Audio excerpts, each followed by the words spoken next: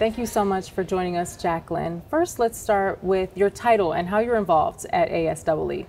Sure. I'm the Chief Academic Officer and the Managing Director for Professional Services. ASEE is made up of several sectors, and the professional services houses academic services, education and career development, ECD, fellowships and research opportunities, FRO, institutional research and analytics, IRA, and P12 and DEI. So it's a lot of different areas. So what learning services are available in ECD? Let's start there, and who are they for? Education and Career Development houses also Learning Services, LS. So within Learning Services, there are different courses and webinars, and they can be customized. One of the most prominent are the Delta courses, which help with build leadership at all phases of a faculty career. As ASEE members are largely engineering educators or faculty and administrators, those are really our targeted audience. So what new specialist consulting programs have been implemented in academic services? Well, the specialist program is within academic services, and what it is our members can apply to be an ASEE specialist. And you're reviewed, you put in an application reviewed by your peers, and then when ASEE has consulting opportunities, then we go to our database of subject matter experts in order to match our members with potential opportunities. So tell me about the new student programs that have been implemented in academic services. What we've been doing lately is we had focus groups and in surveys in order to reach out to our student members, and we want to build infrastructure and a one-stop shop for our students. One of the things we came from the students is they wondered about scholarships and activities they can do. Well, they're right now embedded in 100 different divisions.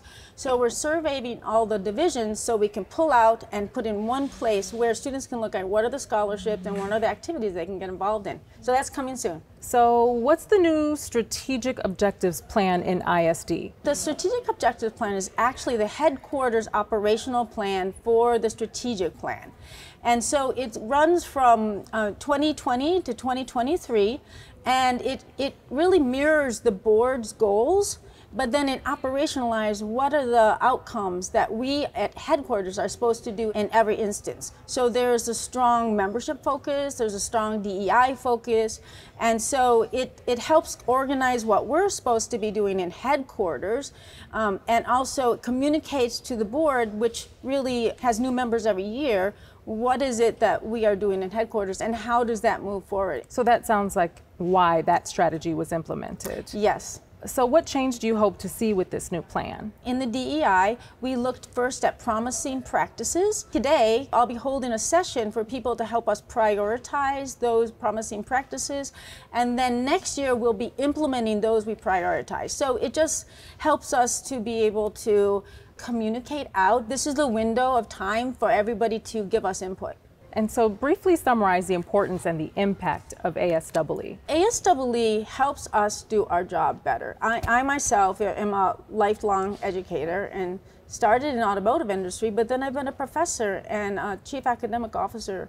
And so at every part of my career, there were ways to get involved with ASEE. We're a community of practice, so you can talk to somebody who's not your boss, right? And get insights and share best practices and talk through how would you do something. So I think that that's the most important thing, the community, the connections, and the opportunities for education and engagement. It sounds like a wonderful program and a lot of great changes ahead. Well, thank you so much for your time. I really appreciate it. My pleasure.